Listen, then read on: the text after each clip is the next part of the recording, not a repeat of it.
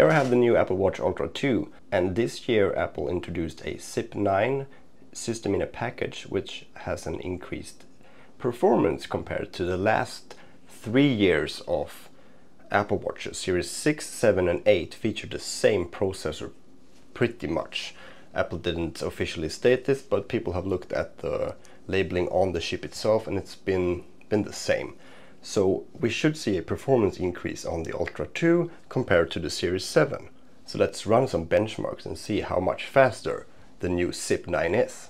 Both these watches have been completely restored, set up with default settings, updated to the latest WatchOS 10. And to run the benchmark on these, we will be using it. And also they are connected to Wi-Fi, so none of them is connected to the phone. They have a similar battery percentage. And to run the benchmark, we go into this email. I've emailed myself this link to browserbenchs.org. Click on the link.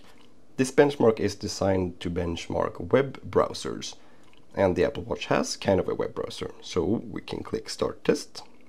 And it will cycle through a lot of web stuff. And I will move these screens every now and then just to avoid the watches falling asleep. So I'll speed this up for you because it takes a while. You see the progress at the bottom.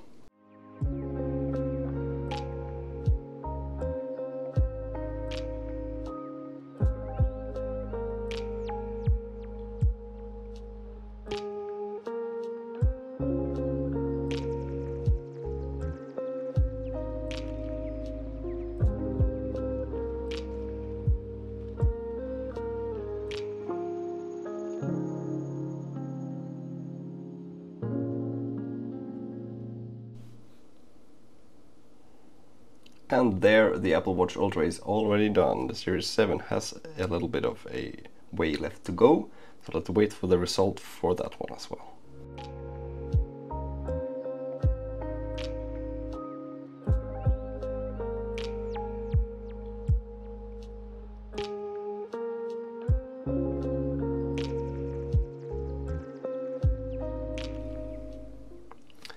Okay, there we have it. 26.69 on the Series 7 and 40 on the Ultra 2. It's significantly faster than new SIP 9 in this test. How that compares into the real world of using WatchOS, I cannot tell that big of a difference in just daily usage from using these two watches. I can feel that the animations on the Ultra 2 is a little bit smoother in WatchOS 10. Besides that, there's not much of a difference. Loading some apps is a little bit faster, but what's more interesting is maybe WatchOS 11. What happens then? How slow will the Series 7 feel? In this test there is a significant difference, 80% something. Yeah, so let's go into the details here. There we can see how long each run took. It will vary. I mean, the watch is doing background stuff every now and then, so it averages it out.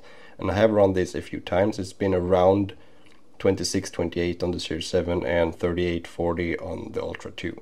So there is a significant speed increase with the new chip.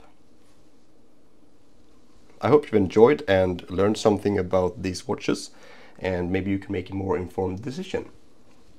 So I'll see you in the next video.